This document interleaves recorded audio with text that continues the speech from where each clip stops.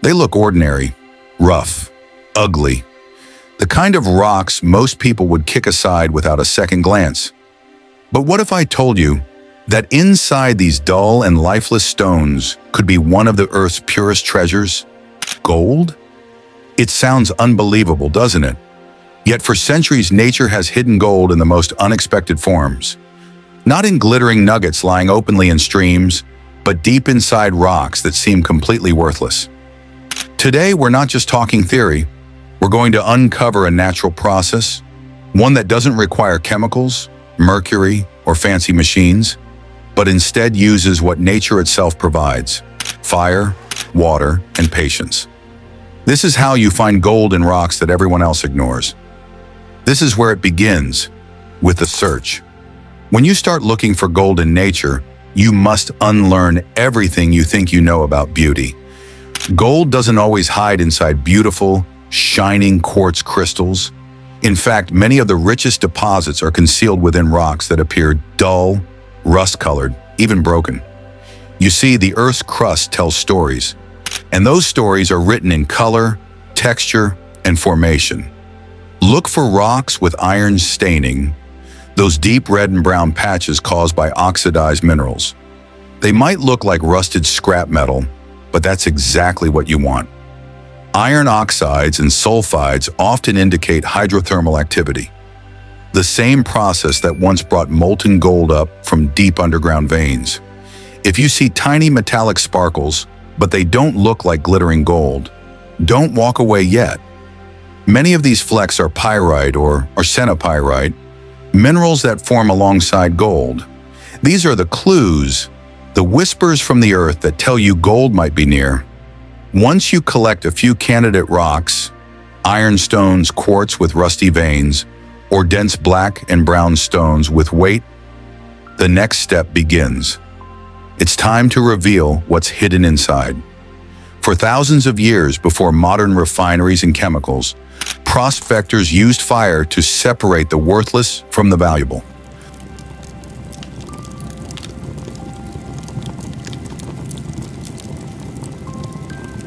Fire, in its purest form, doesn't destroy gold. It reveals it. When you heat a rock, something remarkable happens: thermal expansion. Each mineral inside that rock expands at a slightly different rate when exposed to high temperatures. That means under the heat, the internal bonds start to weaken. Tiny fractures form. The rock begins to loosen its grip on whatever's trapped within, including gold. Now, this process isn't about melting gold. It's about breaking the prison that holds it. You don't need industrial furnaces. Even a simple controlled fire, fueled by charcoal or dry wood, can create enough heat to fracture softer mineral bonds. The key is patience. Let the fire do its work slowly. Rushing it might cause the rock to burst unevenly, wasting both material and effort. But when the heat has done its job, you'll notice a subtle change. The surface dulls, the rock looks tired, as if it's about to tell its secret. And that's when you introduce nature's second element. When the red-hot rock meets cold water, nature performs one of its most powerful transformations. The sudden temperature change causes thermal shock. The rock cracks open from within. You'll hear it, small pops and cracks as the water penetrates the fractures, widening them. This isn't just a satisfying sound. It's the sound of progress. The rock is breaking apart, layer by layer, exposing its inner matrix where gold might be trapped. Now, as you lift those cooled rocks, you'll notice they feel lighter. Some have split cleanly, others crumble between your fingers. That's when the real revealing begins. What was once solid stone now breaks easily. Inside, you'll notice veins, metallic threads, or dull patches, all of which could indicate gold. Crushing doesn't mean pulverizing everything into dust. It's a methodical process. The goal is to reduce the rock into smaller pieces until you can examine what lies within. And sometimes you'll see it. That faint, buttery glimmer that refuses to tarnish, no matter how much you rub it. That's not pyrite, that's gold.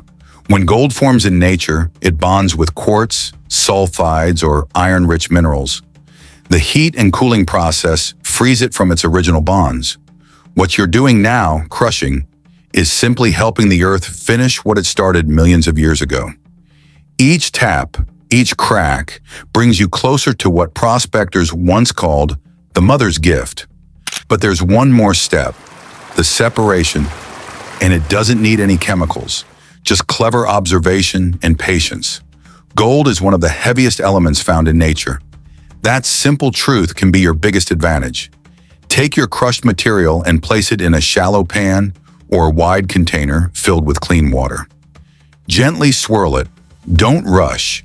The lighter materials, sand, dust, and rock, will float or move to the top.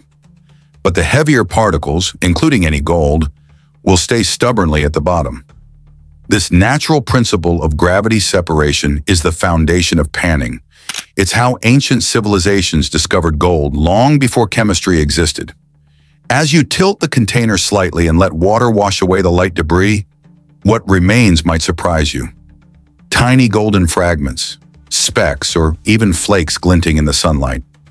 Each one tells a story older than humanity itself. For most people, rocks are lifeless. But for those who understand the Earth's language, every fracture, color, and shimmer is a clue.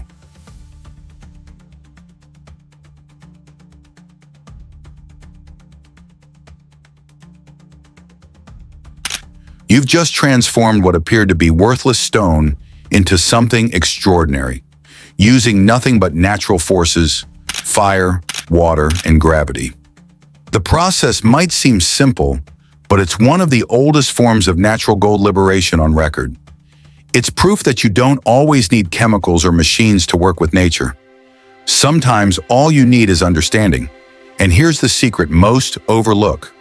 The real value isn't just in the gold you find, but in learning how nature conceals and reveals its riches. That knowledge is what separates a casual explorer from a true prospector. You didn't just extract gold today. You uncovered a truth that's been buried for centuries.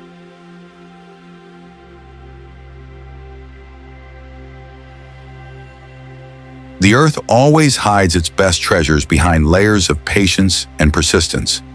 This is EGS Pro, where nature's secrets meet modern discovery.